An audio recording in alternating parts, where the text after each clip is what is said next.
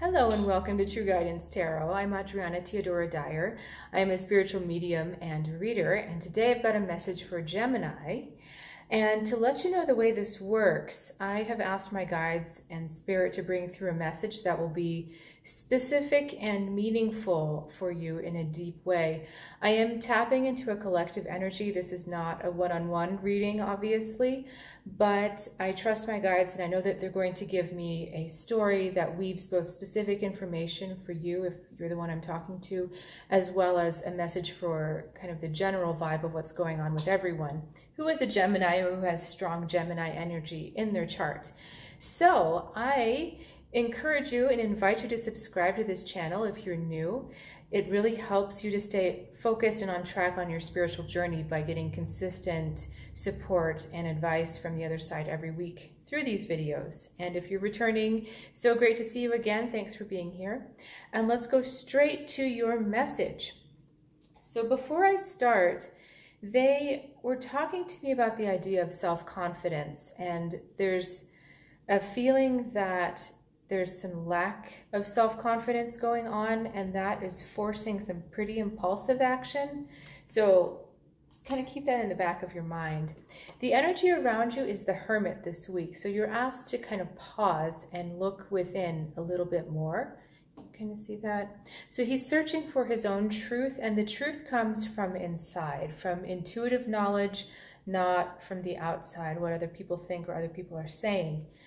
However, you notice these two cards are back to back. You're responding with the energy of the Fool, and you're just wanting to kind of launch yourself in a particular direction.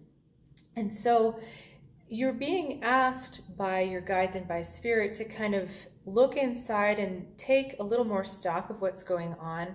Really figure out, there's this little piece of information that you're overlooking, and if you would just sit for a second and listen deep, listen inside, that you would have this information. It's kind of funny because this is like a teacher energy and this is like a student energy, and the student is like, I don't need to listen to the teacher, I've got it, I'm just gonna go. And I'm not saying this is an external teacher, although it can be, but I don't think so in this case. This is your own intuitive wisdom. This is your own self, your own wiser self that you're just really not wanting to listen to because you're so impatient to go this new direction, to start this new thing. And on the outside, there's kind of like bravado. Like you're like, yeah, I've got it in control, everything's fine. But on the inside, that's not what's happening at all. And I know this because of these cards. So let's get to these.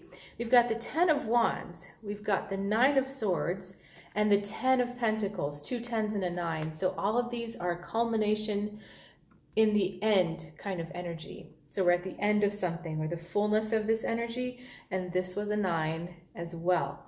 Now in the tarot, which I love this about the tarot, a 10 is not only the culmination, but it's also a new beginning. So we end something and we start something, and that's the energy of the Fool. And the major arcana, this is our beginning. So we're wanting to get your new beginning off on the right foot, and behind that veneer of vibrato, I'm sorry, this is not a violin video.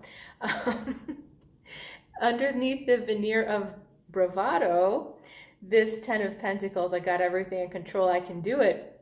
We've got a lot of junk going on behind the scenes. We've got anxiety and we've got a feeling of overwhelm. So it's almost like you're afraid that to do the longer path or to do the truer path is going to be too much hard work. And there's also a doubt that you can do it. That's our 9 of Swords here. So the 10 of Wands is saying, I don't think I can do this. I'm just getting all tied up today, aren't I? Because I think you don't want me to see this. It's funny because this is what you'd like me to see on the outside. Everything's fine, but on the inside we've got, okay, let me actually use words now. So the 10 of Wands is saying it's too hard. I can't do it. It's just too much for me to take on. And the 9 of Swords is also supporting those thoughts, saying, I can't do it. I should be probably doing it, but I can't. I just don't have it. And not only is this the card you're trying to show on the outside, but this is a message to you that sometimes the only way to get through something is to do the slower, more patient work. And the thing is it's a payoff, right? And for those of you that love hiking, I'm filming this in Colorado, and I love hiking. The harder the hike, sometimes the steeper it is, the better the view at the top, the bigger the payoff. You could go on an easy little hike like this and you're not going to see very much, but if you climb up this, you're going to see so much more. You're going to have gained a lot of strength in your stamina, your endurance, your muscles, your lungs from challenging yourself with this, and you get an awesome reward at the top. And so your guides are saying to you, don't shortcut. First of all, you're wanting to shortcut not because it's right, but you're wanting to shortcut because you're doubting the longer path. It just seems too arduous. It seems like, but because we are talking so much about new beginnings and ends of cycles, ends and beginnings, they're wanting you to wrap something up and start something new, but on the right foot. Not flailing yourself forward. This is like, I'm still on that hiking metaphor. This is like, your first time you do a 14er and you forget to bring water, or you forget to bring a headlamp. Like you forget to prepare properly for what's ahead. So that's the energy that you're trying to rush at something with, and your guides are saying, no, you don't have to do that. In fact, inside you, in this hermit energy, is everything you need. You just need to sit down and trust it. But alongside that, know that even if the path looks impossible to you, or looks daunting, or looks arduous, that it's not going to be a problem for you. You do have this strength. That's the double meaning of this 10 of Wands card, is that even though you're holding up a lot, you've got the strength to do it. And it's just like your guides aren't going to ask you to do something that that you don't want to do. And I think this just clicked with someone because the Fool just fell on the floor. So it's kind of like that's not even in the picture anymore. So, you've got it. All of this other stuff is just thoughts you're thinking that can be easily changed, and you'll be up that 15er, I'll say, with no problem. So if you've got questions about this, please reach out in the comments, or just leave a comment to say hi. As I said in the beginning, this was a collective reading, and if you are interested in some more one-on-one, just either a one-off reading or more consistent support, I do have a special program for that called the Phoenix Path.